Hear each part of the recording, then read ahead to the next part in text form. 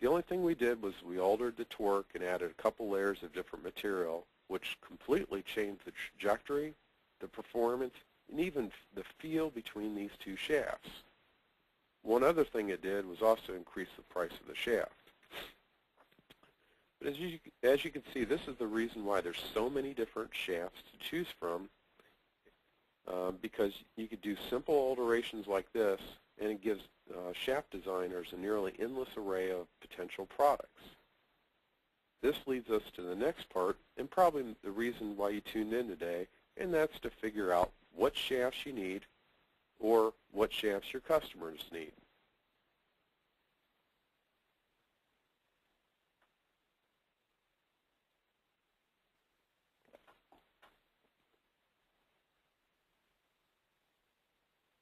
Okay. Now, let's look at the 4 basic shaft parameters. We have the flex, stiffness distribution, torque, at least on graphite shafts, and the weight of the shaft to choose from. The only parameter we could probably confidently fit is the weight, as all the other parameters, as I've stated before, have absolutely no universal method of comparing one shaft to another because of the lack of standardization. So this is where I come in. For the last 20 years, I've been testing shafts using the same testing methods and testing equipment. By now, this has covered over 50 different shaft manufacturers and over 3,000 shafts. The best part, at least for you, is that all this information is available for free for you to use. All you have to do is go to the Hireko Golf website and click on the Support tab.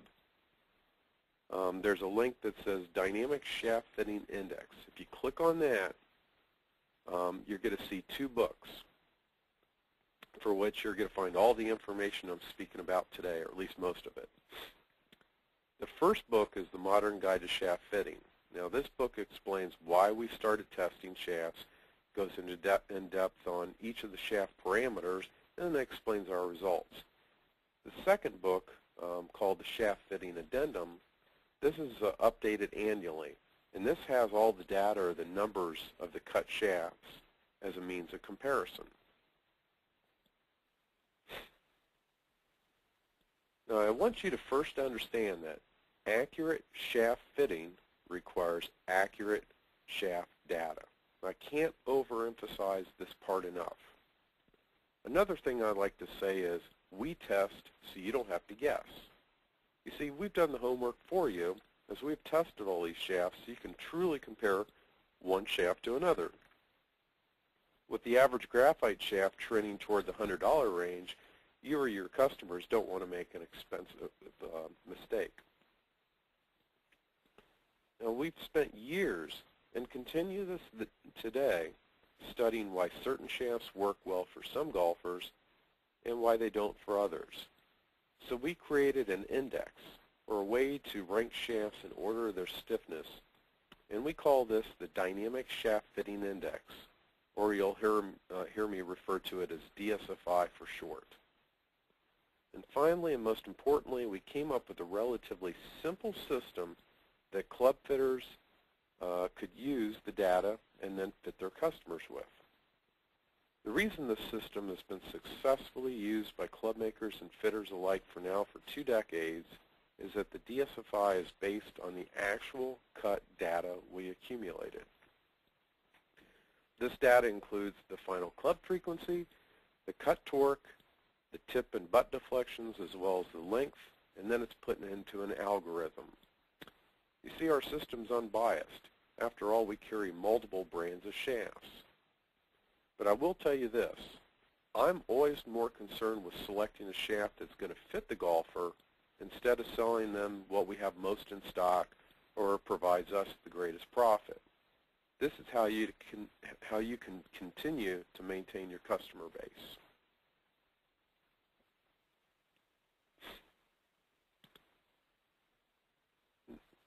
Now, for the ease of fitting in our system, we selected to use swing speed as our baseline. For example, a shaft may have a DSFI number or rating of 85. However, the DSFI is not an absolute measure, so that the shaft works best and only for a golfer that swings 85 miles an hour. This is simply our starting point. You see, there are other factors that one has to look at, one of which is the length of the golfer's swing. I want you to take a look at the diagram on this slide for a second. In particular, look at the hand position of the two golfers. On the right, the golfer is taking the club back parallel to the ground. We're going to call this a full swing as the hands reach the top of the swing and there's a wrist cock to get the club in that position. Now over on the left-hand side, the golfer has what's referred more to as a three-quarter swing, or short of being parallel. That's where the hands are somewhere between waist-high and the top of the swing, like the golfer to the right. Now, some of you may have heard this as called a laid-off position. Well, unless you're a swing instructor, we really don't care how the club is being swung. We're only trying to identify certain traits. After all, there's been many golfers over the years with very unique swings that have managed to play this great game well. Now, club head speed or velocity is typically measured in miles per hour, but very well could be converted to feet per second. To make things easier to understand, let's say both of these golfers have a constant velocity of 85 miles an hour, or if you convert it, it's 125 feet per second. On this diagram, we're going to illustrate, we're going to say that it illustrates two golfers using a 45-inch driver. The golfer on the left with a three-quarter swing might have that club travel a total distance of 8.13 feet from the top of the backswing until impact. The golfer on the right, taking the club back to parallel, might see that club head travel a total of 12.19 feet from the top of the backswing until impact. These are just approximations to help state my point here. I'm sure you realize that the elapsed time of a golf swing is rather quick.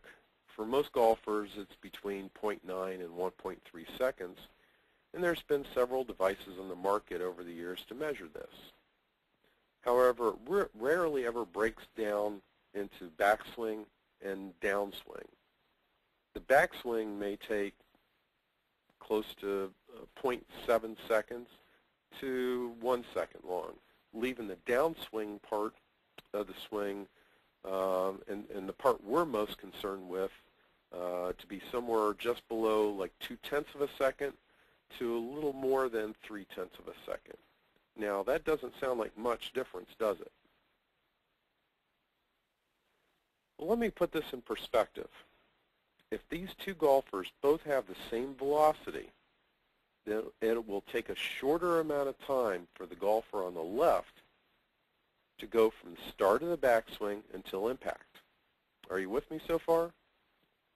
Well, in this case, the golfer on the left may complete the downswing in 0.2 of a second, and the golfer on the right may take 0.29 of a second to complete the downswing until impact.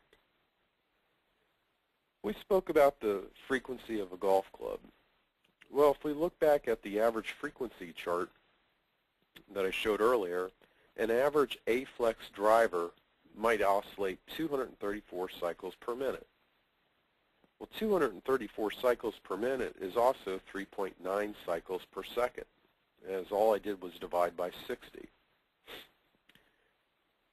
And to complete one full cycle would be a little over 1/4 of a second, or 0.256 seconds.